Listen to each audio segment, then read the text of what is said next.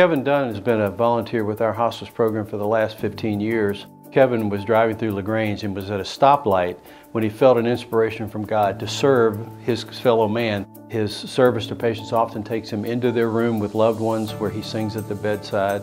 He serves as an inspiration to those of us who are working on behalf of our patients.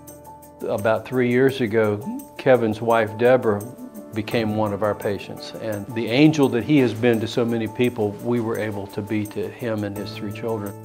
Kevin, we don't get to thank you enough in person, but I hope this message reflects our love and affection for you.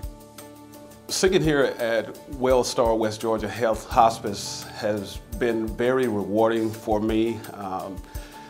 God has blessed me with a gift, and I'm able to share that gift with others. It just brings me joy to see smiles on people's faces. Being here 14 years, I think it actually prepared me for the moment to be here with my wife and the staff and the caring of the staff. They offer so much.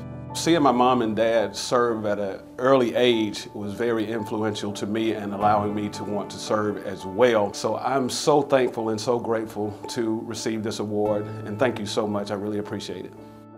When we've been there 10,000 years, bright shining as the